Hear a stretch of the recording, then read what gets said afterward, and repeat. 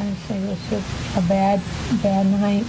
I honestly don't think that's what he thought. You know, hey, you're gay, so I'm gonna do this to you. That's what assault victim Mallory Owens had to say about the attack that some, including her own mother, said was a hate crime. Owens is in a relationship with the suspect's sister, and her mother claims the Hawkins family disapproved of the relationship and that her daughter was beaten because she was gay. New tonight at 9, the suspect's family is disputing those claims. His family attorney says Travis Hawkins Sr. and his wife Bridget accept the gay relationship between Attny Hawkins and Mallory Owens. They had invited Mallory to spend Thanksgiving Day with them because they were bringing her into their family. Mallory Owens' mother disagrees. She told Fox 10 News her daughter was attacked because of her sexual orientation and that Hawkins' family stood by and let it happen. Oh yes, I know they don't approve of it. This is not the first time he's attacked Mallory.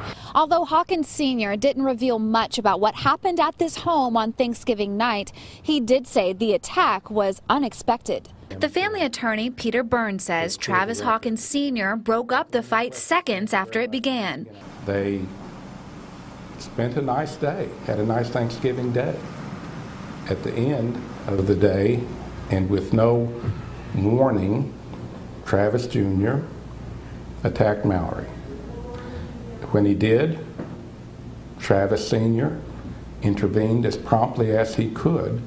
Owen says she doesn't remember much about the fight, but she does say she does not believe her mother's claims. I don't see that happening.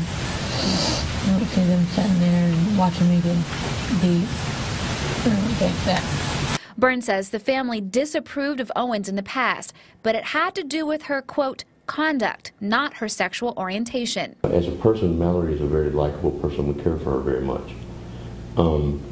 Junior was instructed clearly that if he had any problems that he was to not come to Thanksgiving. Hawkins Sr. says he has spoken with his son, but he wasn't able to go into detail. He's really broken up. He's realized, I think, at this point, you know, the gravity of what he's done.